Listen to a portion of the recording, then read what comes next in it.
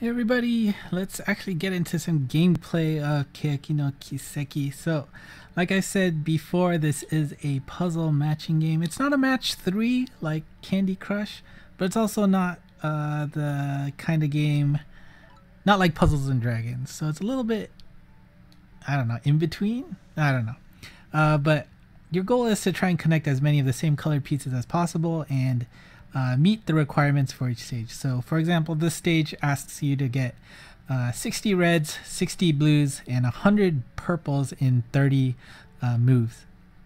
And basically, you have to make a team of 5. And there's the good thing about this game is that there's no costs associated with your party. So it's not like you need to be a certain level to increase your cost count such that you can put in all of those 5 stars that you pulled for. All of the high rarity characters that you get in this game, you can put it into your team right away and use them right away. So that is pretty darn awesome. You also get a friend unit to help you out. So let's just go in there, and each member has a certain ability that you can use, and that will help you in game a lot. So for example, we got Suzumoto here, which will, after clearing 25 purple pieces, you can turn 8 yellow pieces into purple. Or you can have, oh well, 4 out of 5 are, so all of these are turning into that color. So this one will randomly turn 9 into green. It'll turn 10 green into red. Aoi will turn red or green, 10 or red or green pieces into yellow. And Shitamanaka, at the end, she will increase the grade of 12 purple pieces by 1 level. And what that means, we'll go that in a second. But so we can connect as many of the same colors as we can together. So here we go. We'll connect 9 of these reds together.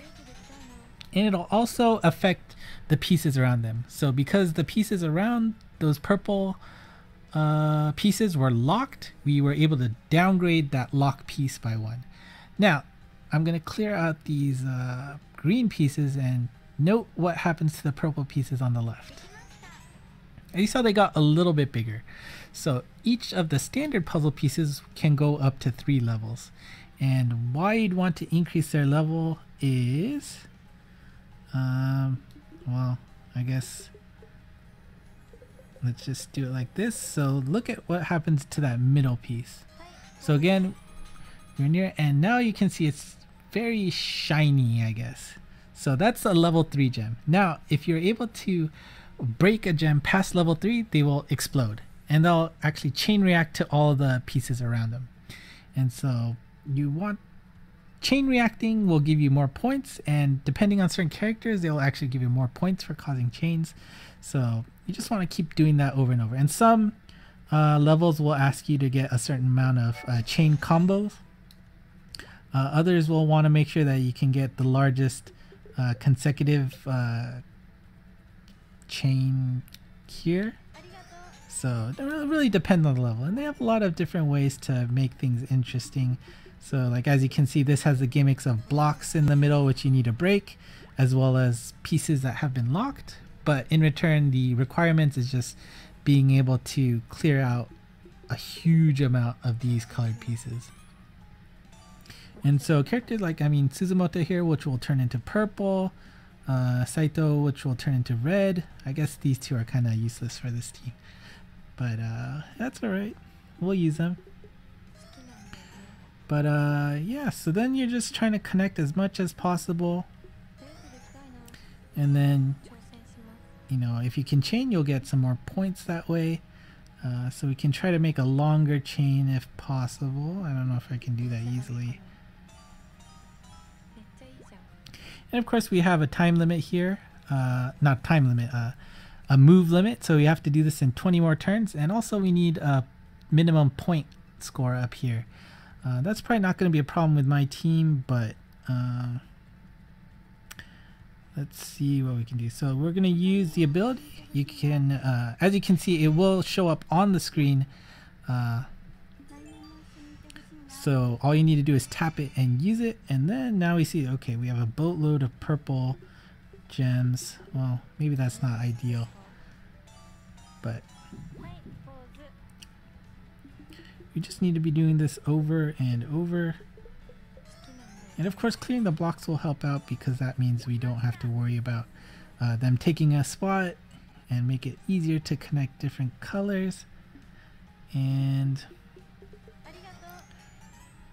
yeah, so if you notice that each skill had a counter at the bottom, so you just need to clear that many stones before that skill block shows up on the main stage.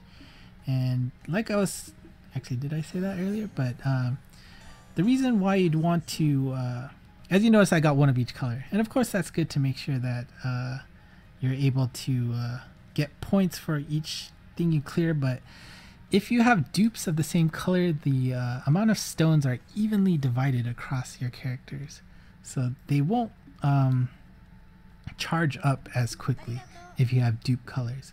So it's kind of a detriment to have duplicate colors in this game, which is, I mean, it's an interesting strategy. It wasn't always like that. There was a big rebalancing patch in this game. People weren't too happy about it because they were just bringing solid color teams and, you know, just wrecking the game with I guess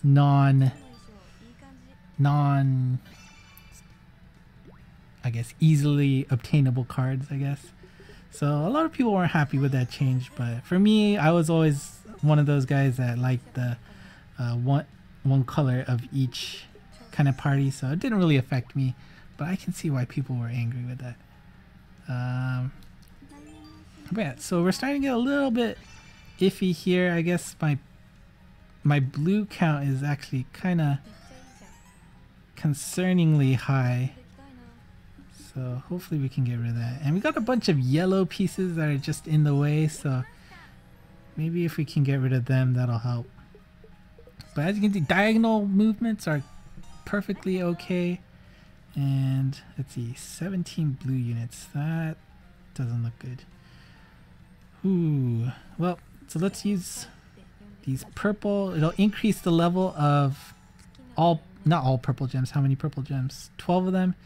And if they cause combos, it'll help eliminate them from the board. And those are free counts, right? So I'm able to use ability to get rid of stones and without spending a move on them. And oh, okay, so this is a bug in this game that's really annoying. As you can see, it says I can't connect it here. That means this puzzle piece is actually a skill bubble. And this bug has been in the game for quite a while, but I thought they had fixed it, but I guess not. So yeah, that's a little bit annoying. But the lack of blue pieces is concerning me. So let's get rid of some more of these greens. And let's increase the level of some purples. That should help take care of that bottom corner. Not bad. And okay, 5 more. Alright, we can get rid of this green section to help bring down the blues. Oh, and this chain combo. Alright, there you go. We've got 5.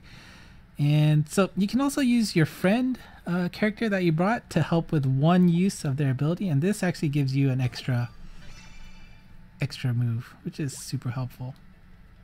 And we'll clear this, and we have cleared the stage. And that was a pretty good chain bonus. And of course, as you can see on the top, this is a D rank, C rank, B rank, A rank, and if you fill the bar, that's an S rank. And at the end of the stage, all of the unused skill blocks will explode, as well as any unused moves, which will help increase your score. And there you go. That is the basis of Keyaki no Kiseki. There is a bunch of different gimmicks, but you know, the standard play is pretty much the same. There's also a mode where it's a time-based rather than move-based, so that shakes it up a little, but other than that, it's pretty much the same thing over and over. And I just love these kind of puzzle games, and I've always resisted to playing these kind of games, but yeah, I just started this and then couldn't stop. Now, so that is it for Keyaki No Kiseki. I don't know if there's going to be much other videos for this game besides gacha pulls, because to be honest, what you saw there is basically the gist of gameplay. There isn't too wild of a difference otherwise. So yeah, there is an event going on right now, so I'm basically going to be playing those stages over and over.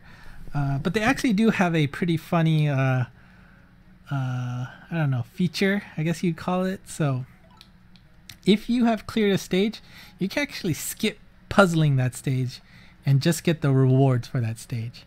So see this bottom right button, skip, and it'll give you the minimum score that you needed to get that rank. So you can just click this and it'll say, are you okay with getting the highest rank and then skipping all puzzles? You will get the drop rewards, which is insane. So there's like no downsides to skipping unless you really wanted to get that higher score. As you can see, it's the minimum for the S, 180,000. You saw that my high score is about 400k, but I can just do this and in seconds I've gotten friendship points with all of the characters. I've gotten all of the rewards, and I even get points for the event. That is insane. And oh, that's right, as part of the events they have these encore events, and they come in 2 flavors or 3 flavors. There's the normal encore, which I got right now, special encore, and secret encore. And of course you can imagine the higher ones give you higher points, and in this one you have to actually just drop these treasure boxes to the bottom of the screen, and by dropping them to the bottom of the screen you'll get a lot more bonus points than you would by playing the game normally. So I mean, it's really all about how many bonus points can you how many treasure chests can you drop within the time limit. And you can see, unlike the previous stage where it was move driven, this is purely time driven. So as long as you can find a way to drop these chests to the bottom of the screen, that's all you need to do. And it does get a little tough with these bigger puzzle boards, because you can easily get stuck, and you know, you're just always clearing pieces on the top of the screen, which won't allow you to drop these treasure chests, which is what you really want to do. So yeah, there you go. That's an encore, and the present boxes are the key for this stage. And I don't know, if you compare the points, it'll be much more pronounced in the encore version. And you can't actually skip the encore, so that's too bad. And you can see 142% thanks to the member pulls that I got. So yeah, and the encores can continue for 3 consecutive times per clear, so I won't bore you with more encores, but this is basically what I'm doing for the events. And they actually have some cool prizes, as not only in-game but in real life rewards. So they had tickets to a live event. This one they're giving special photos of the member you choose. So I'm sure the hardcore fans in Japan are going crazy over that, but for me, I'm just casually playing nicely. So there you go. That is Keyaki No Kiseki. If you're interested, feel free to put a comment. But otherwise, thanks for watching, and until next time, bye bye.